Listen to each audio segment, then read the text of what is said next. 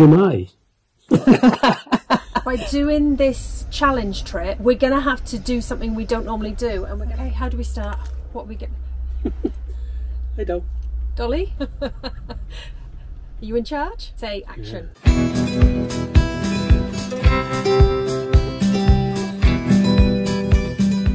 On our way to get some fuel. How much per litre are we going to have to spend? Is it going to have to come out of the money? Yeah, it's going to have to come out of the money. We've got a quarter of a tank left, so it's going to be 3/4. We'll fill it up.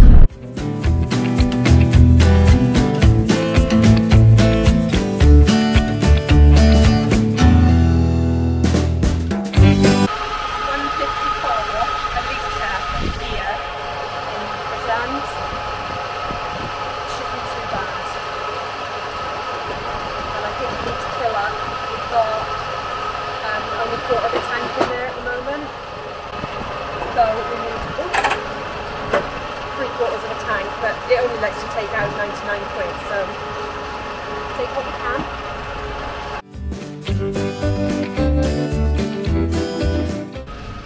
Yeah. Oh, just.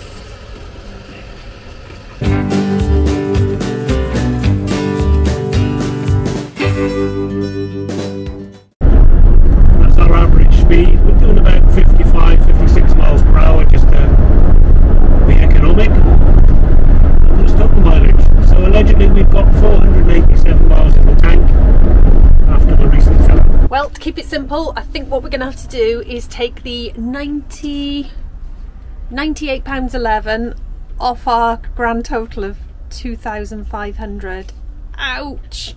Obviously that should get us over to France, Belgium, okay, and we'll get a few miles out of it. So the tank is full, filled it till it stopped. Have a look at our new total.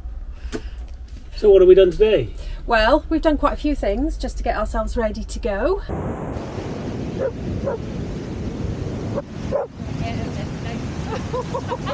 Look at that, you're as you probably saw, we've packed some of the van. We fueled up, so we're going to have to use some of our budget for that. Yep, budget wise, but then again it was what, 154.9, so good price. Yeah, it wasn't too bad. We got the back box on. Yep. That's been secured on the bike rack. Yep, so we filled that up and got a few bits and bobs in there. I think what we've discovered is that we're going to have to be a bit more organised, aren't we? Yeah, more organised. There's no point going to the expensive countries like Switzerland, south of France, that kind of thing. Yeah. I think what we're going to have to do, we've sat down and we've actually worked out a rough route of where we want to end up in the end. So we're looking at going to end up in Greece, but let's just see which way the wind takes us in terms of stellplats, airs and so forth, because we really want to stop where it's minimal cost. So we won't be stopping at campsites and, you know, spending fees. There are going to be times when we need to dock for services and so forth, but again, where we're travelling to, most places have all that stuff for free. Hopefully, yeah. As Paul just said, we're looking for the first couple of nights, we're looking at Belgium. We've always wanted to see the last post, so there you go, that's something you can do for free. And we've looked at some free park-ups in Ypres. Then after we've done that, we're going to head off to Ghent. An important thing to remember about Ghent, it's a low emission zone. So last week I applied for permission to take the van in for the low emission zone.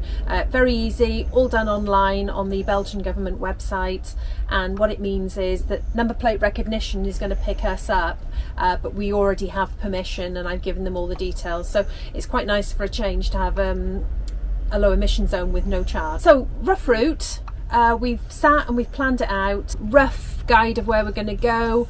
We're going to enter in France, head to Belgium, down through Germany, into the Czech Republic, hopefully visit Prague.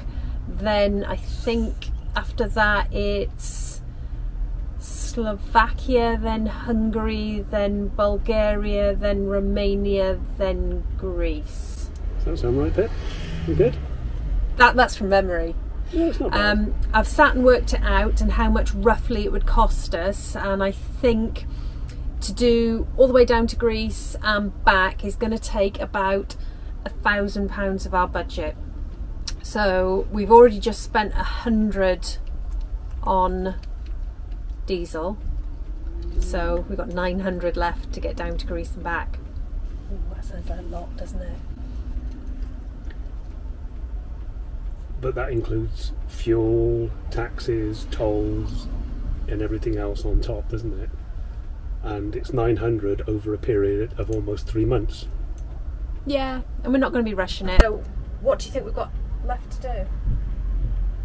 Food shopping for the stuff we're able to take, just the the pastas, the rices and so forth that are going to last. Yeah. Not that we can't get it where we're going, but it's just nice to just be prepared. Have some. Yep, because some things may be shut by the time we get there, plus there's also Easter coming. Yeah. So we don't want to get caught out there. A couple more microfiber towels, because we found out last time that that was the thing that we were running out of, and we are going to be better at the laundrette this time, because last time we left it 3 weeks between washes and ended up hauling a bin bag into a laundrette and using 3 machines and 2 dryers. So yeah, we don't want to do that again. I've downloaded movies and TV shows ready on the hard drive, so we can run that through the Avtex TV. Yeah, and we've loaded up our Revolut card. So this is very good for taking travelling when you go into multiple countries. We don't pay for the monthly fee. We just have the one where you can transfer up to £1,000 a month into different currencies. Well, considering our very tight budget, that's more than going to work. And you can take, I think, up to £200 a month out of the cash points. So that works really well. And the best thing about it is it's got a really good app that we can keep track of all our spending, so we'll be able to make sure we're keeping right within that budget that we've set. And Pippa is super excited. Oh God, look at her. She's raring to go. Mind you, Dolly's just about the same.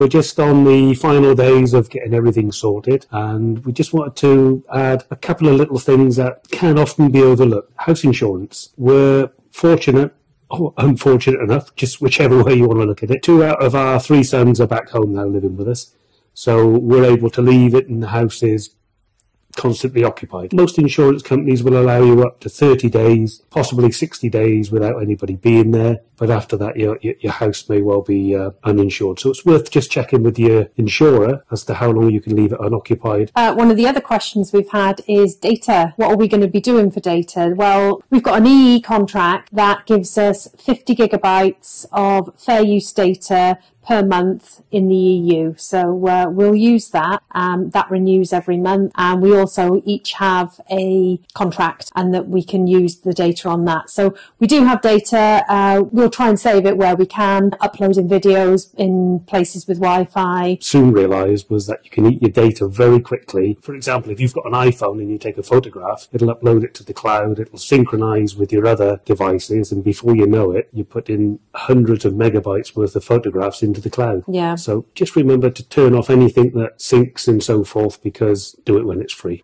People have asked if our budget includes the dog's animal health certificates. It doesn't. They have passports. You can check out our video on how to get your dog an EU passport. I'll put the link up there. Ferry was actually booked with Tesco vouchers, so that doesn't come into our budget either. The budget we're talking about is £2,500 to now last us 11 weeks. We've extended again, just a little bit.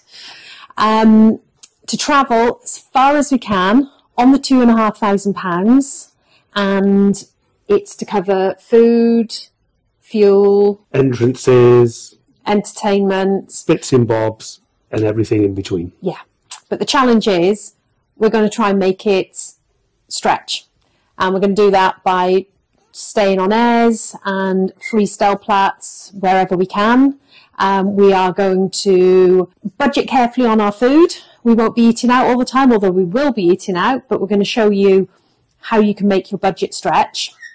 And fuel, well, we're kind of stuck with that, but what we've decided to do is go in a direction where the fuel is a little bit cheaper. Power banks, we've actually got quite a collection of these, haven't we? We've got all of them together, and we'll charge them before we go. And as I mentioned, we will at some point have to stop. The other thing that we've done is on our phones and iPads, we've put some apps on that are of great benefit to us. So you're looking at things like Park for Night, Search for Sight, iOverlander and Camper Connect. So that's all apps where you can check out and see where you are and where there is somewhere that you can perhaps stay for free or a very low price. So that's been really valuable to us in the past, and I think on this trip it's going to be even more valuable. I think, what's the name of that app where you can locate the cheapest fuel in the area? Oh, that's via Michelin. Yeah, that was good, wasn't it? That only tends to work in France, though. But I think there is another app where you can check out where you are, fuel stations, and the price. So that we will always try and go to the cheapest fuel station. There is also, if you put into Google fuel prices in Europe, it'll come up with a list of current fuel prices on average in each country. We're going across on the ferry, and we're going to be going into the doggy lounge, which means they can come with us. So again, what we'll do is, once we're able to put out more interesting footage than just us two rabbiting on, we'll be able to show you what it's like in the doggy lounge. But the other thing is to remember, when you get to the other side, certain countries will require tighter testing. Right, tighter testing is the thing that has tripped us up a little bit on this trip, because we had all sorts of fantastic plans of where we might go and then realised that some of these countries weren't in the EU. Now, the problem with that is that you can take your dog into these countries, and by that I'm talking about Turkey, Serbia, Montenegro, Albania. You can take your dog in, not a problem, but there is a chance if you try to take it out again, they have to have a tighter test to show the level of antibodies in their blood for rabies. This has to be done, I believe, 3 months before you attempt to leave the country. Yep. Google it, it's worth a Google. I think it's on the DEFRA website.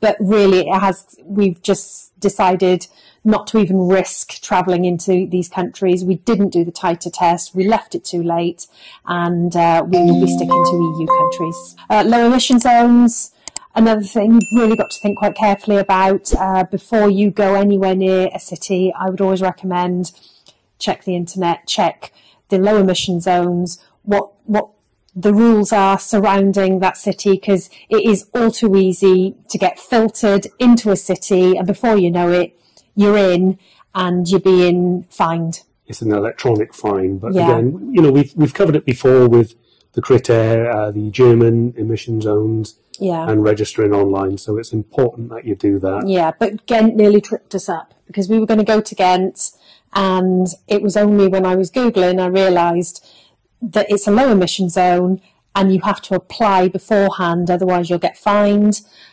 So we did, and that's fine. But I'm sure there's probably other countries like that or other cities like that. So be careful. If you're going near a city, always check for low emission zones, because they really are. They're creeping in and in now, and there's so many of them. So be careful. You don't want a fine. That would take a lot of our budget. Don't want any of that. No. I think that is it. I think we are getting very close. Like I've said, we are extremely close to going now. We've shifted the ferry a little bit closer. Yeah, when Tesco Club Card allowed you to use vouchers at 3 times their value, they have now gone to, or are going down to, only twice the value. Yeah, so if you have Tesco vouchers, cash them in now to get the vouchers for your ferries or your Eurotunnel, because they are going down to twice the face value of the voucher, and that's a fairly big loss. So I believe if you cash them in now, which we have done, you've got a year to use them. So go do that now. Don't waste any time. Go do it. We're keeping an eye on the weather. I've got an app that does very good weather forecasting, the Ventusky app, and it's actually very good, but that gives us very good and quite accurate weather reporting.